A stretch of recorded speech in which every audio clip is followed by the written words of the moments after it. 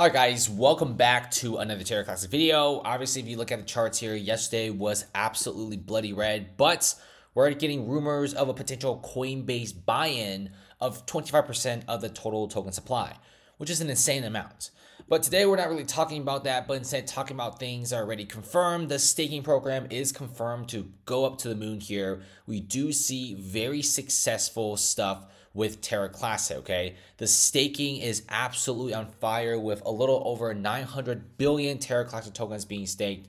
And guess what? The staking program, at first, it did take a small tumble. It hit like 13.01, dropped down to 12.8, 12.9. Now it's at an all-time high of 13.3% with a little over 900 billion tokens, nearly a trillion tokens that are already fully staked. Now, what I want to see here is about 20% of tokens being staked by the end of February or March of 2023.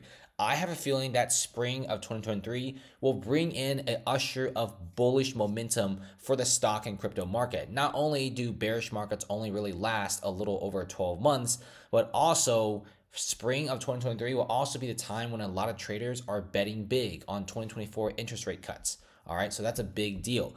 And guess what?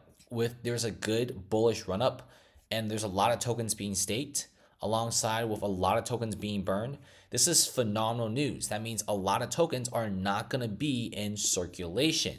There's already a ton of tokens owned by Binance, a lot of tokens that are held on the exchange as well. So Terra Classic tokens with higher staking, more burns, and also higher volume, this may make the coin extremely valuable. It's just like when you go to the marketplace, when a lot of people want an item, but that item is very low in stock, they could charge at a very, very high rate. And I think this is what Terra Classic is going for. But we really need a few things to work together. A decent bullish market in the coming few weeks, high staking, and also higher burns, which will happen with higher volume, which we're kind of seeing right now. And that's a great, great sign. See you later, guys.